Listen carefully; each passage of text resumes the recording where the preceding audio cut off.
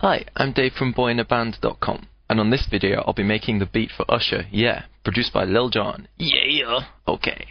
Right click and go to M-Class Mastering Suite Combi. Now, choose the dance setting, and this will kind of beef up our sound, because we're going to run our mixer through here. Now let's make our mixer. Right click and go mixer 14 to 2. And this is what we will be running all the synths and the drums through. Okay. Now let's get to work on the beat already. Right click and go to ReDrum Drum Computer, and I've conveniently placed a drum kit for this occasion right there. It's got the bass drum, the clap, some hi-hats open and closed, and a nice little bell sound. So let's get to work making this beat. The bass drum first. The tempo is 105 for this song, so make sure you change that. Okay, so it's on the 1 and the 11, the bass drum. Yeah. Now the claps on the 5 and 13. And put those hats on 8s, so 1, 3, 5, 7, 9, 11, 13, 15, nearly got there in time. And just the one little open hi-hat at the end there on the 15. Let's put in some nice little random bells on 11, 13 and 15. Okay, there we've got our beat on the go. Now let's get the synths working. Right click and go to Malstrom Grain Table Synthesizer. Now get rid of the irritating preset, initialize patch that was. Now we're just going to put the notes in first. So click on this switch to edit mode button. Let's just drag this up so we can see. And here are our notes. Okay, the notes are G, D, G, D, G flat, G, E flat, G, D. So let's get that on the go. A bit lower. By the way, nice shortcut keys, Q and W to switch between the selection tool and the pencil tool. Nice and convenient. Semitone higher. And then let's just copy that across. Go back to switch to arrange mode. Just cancel that, go to bar so it'll snap to the bar. And then just switch those two notes around.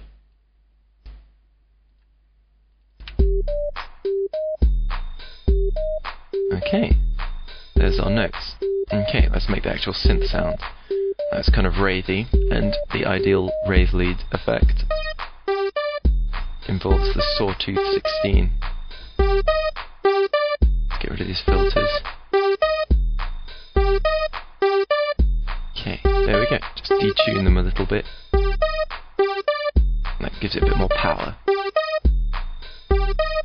Okay. Now don't worry about the reverb and delay, we'll do that at the end. Let's just get everything in there at the moment. Okay, next we'll want the strings. So, right click and go to Malstrom. I'm going to be dealing with Malstrom today, because I like Malstrom, it's cool. Right click it, go to initialize patch. And on here somewhere should be the strings. Do that for both oscillator A and B, get strings up. You can do 2 oscillators, it just makes it more powerful. Detune it a little bit. Again, switch to edit mode, and then the strings are just constantly the G note. I believe it's alternating octaves actually in this chorus, so we'll start off with just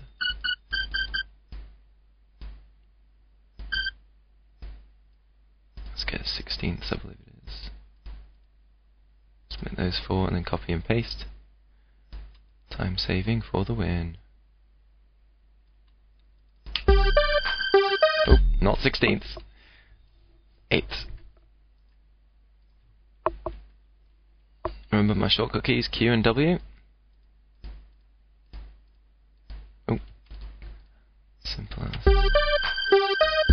That's it. Now, at the moment, they're kind of running into each other, those strings. So let's take down the decay and sustain a bit.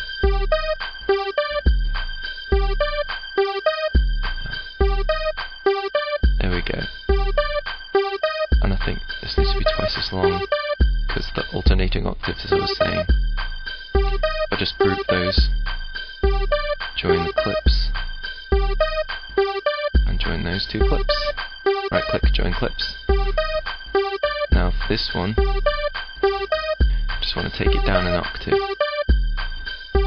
So just click and drag down to the lower G.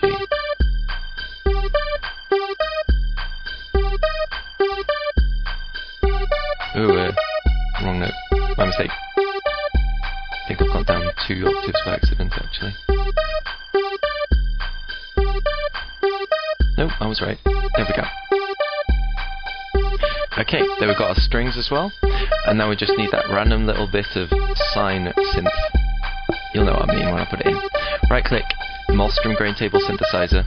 Again, right click, initialize patch. And we'll just click here and go to switch to edit mode. And then the notes higher up this for this effect. C, D, E flat, and then D for the end little bit. So we'll start at the end, logically. Okay. I think this is 16ths.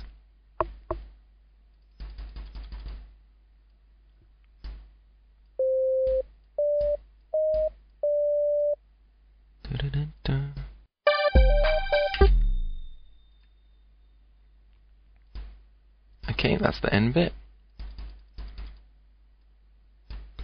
And then at the start we want to draw another little bit.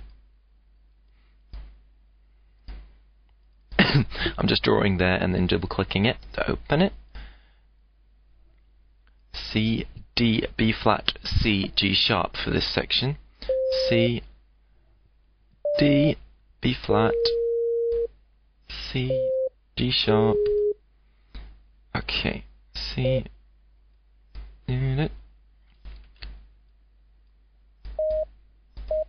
C, D.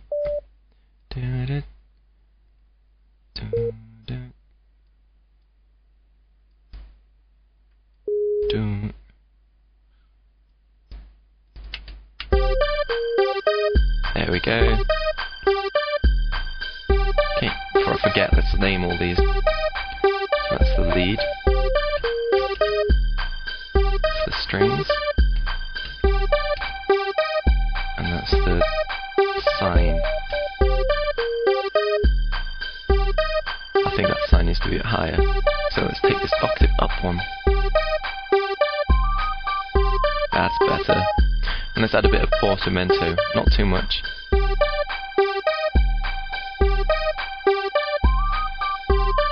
Portamento just means it kind of slides between the notes instead of being a sharp change. And we also need a bit of portamento on this lead here. So that's this one. That's better. Okay, so now we've got all the music. Right click the mixer, go create, and RV7000 advanced reverb. Now, up here, it's automatically, if you press tab to look at the back, it's automatically it's automatically been put into the auxiliary output. So if you turn it up, oh, that's the beat. You get a bit of reverb there. Gives it a bit more space. Let's see what presets we've got. Does it sound like in a barn?